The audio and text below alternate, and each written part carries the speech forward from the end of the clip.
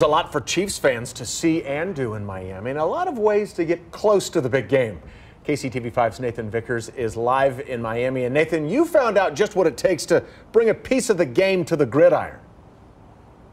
Yeah, that's right. One of the best parts about this experience is that proximity, getting to understand the game just a little bit better.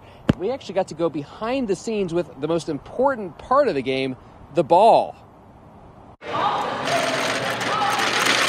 They start as scraps of leather, sewn, molded, stitched, and polished. And after making thousands of Wilson footballs, we left some material open. Andy Wentling can never watch a game the same way again. Every time there's a game on, it's the first thing I look for. Wentling manages the factory in Ada, Ohio, where every single NFL game ball comes off the line. It's not just a football, it's so much more. Especially when it's the Super Bowl. This is the bottom half of the ball. As part of the fan experience, the company brought its assembly line to Miami to show off the process. I kind of like let it roll off. Tate Larson knows how to throw a spiral, but seeing what leads up to it is something new. It's cool. I wonder how they're made. Make them look as pretty as possible. Jimmy Conley's father worked in the factory before him.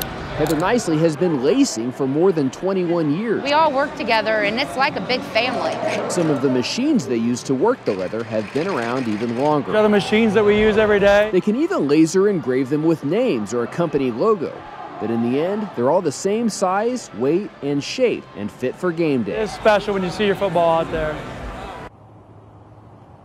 Well, that factory in Ada, Ohio cranks out about 700,000 footballs every year.